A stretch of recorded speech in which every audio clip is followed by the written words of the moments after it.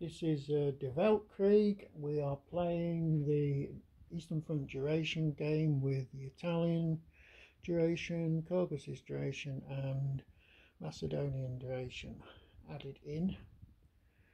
This is the situation at the end of February 1915. First thing I'll have a look at is the demoralisation points. We've got Germany on 209.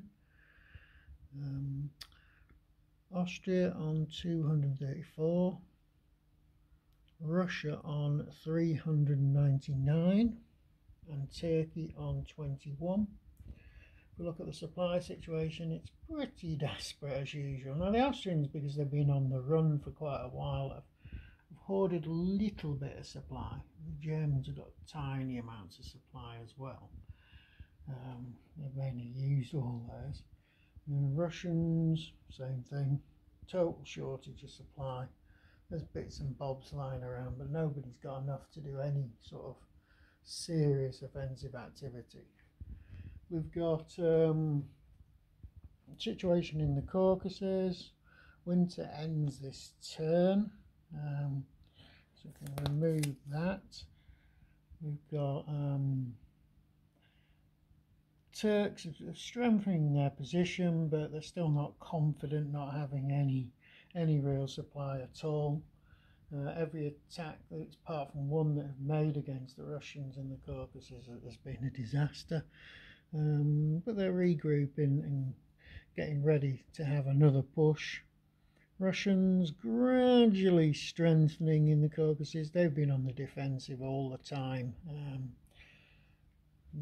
As I say, very quiet there. There's limited amounts of supply coming in and hardly any replacements. It makes it difficult, unless you're going to be absolutely suicidal, which is what happened in reality. Russians decimated their army, and then the Turks went on and decimated their army. We're playing this solo. I don't believe in doing that sort of thing. It's not really achieving anything.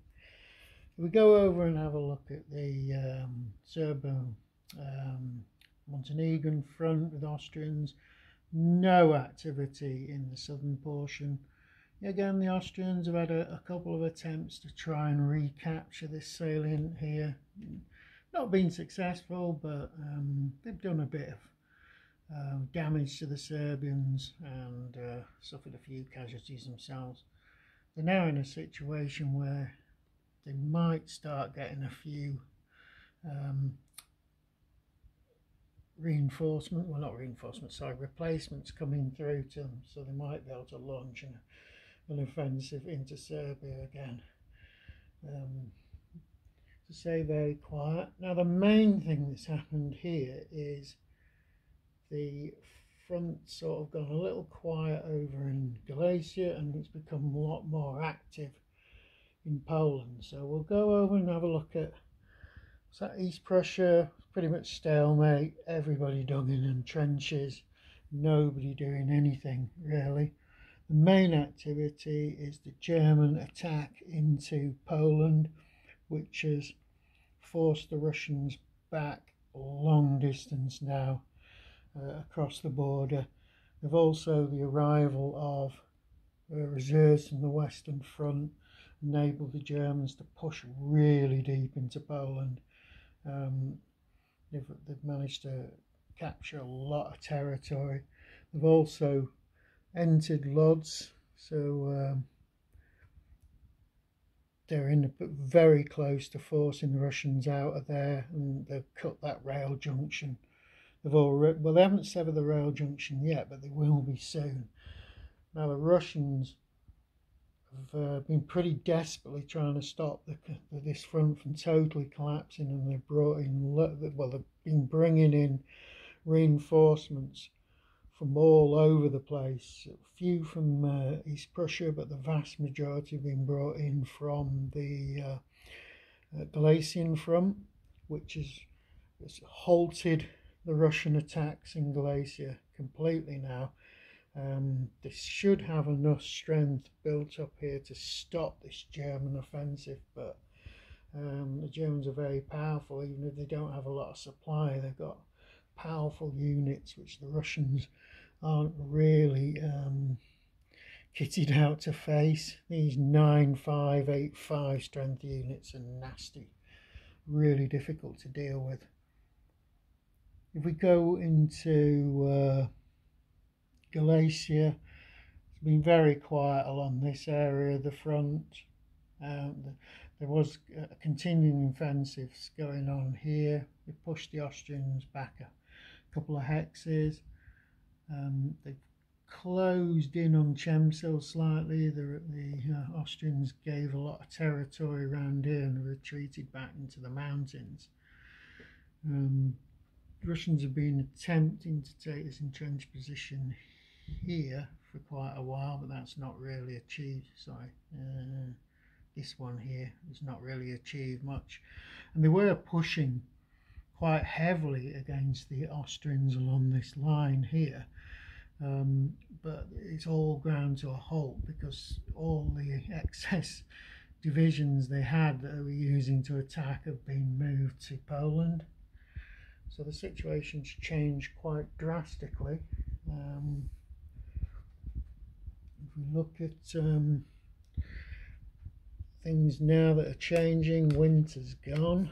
Remove these little winter things, because I need these things, otherwise you never remember. The last winter one goes from here. So just means in winter it's easier to launch supplied attacks. You can supply over longer ranges for both defence and attack than you could do normally.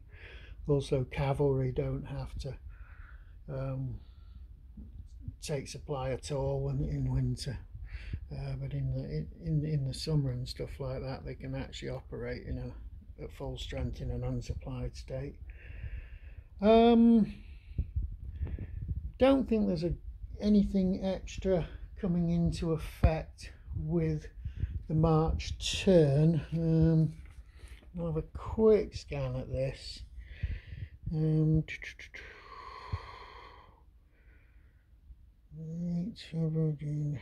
As I say, I don't think anything new is coming into force in March 1915.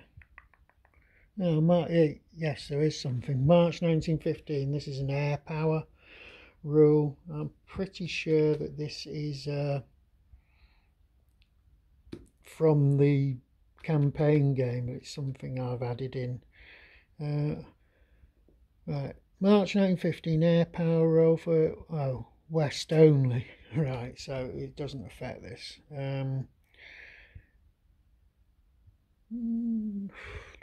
No, I don't think there's any change in the overall supply situations for everybody at this particular point. No, it looks like the game is not going to be changed by any major rule alterations at this month. Okay. The only thing that is worth mentioning is the Germans' ability to attack deep into Poland here was caused by the arrival of all those reserves that should have been committed in East Prussia but weren't, which was an error on my part. So they've had an impact, but not in East Prussia, in Poland. And that's it.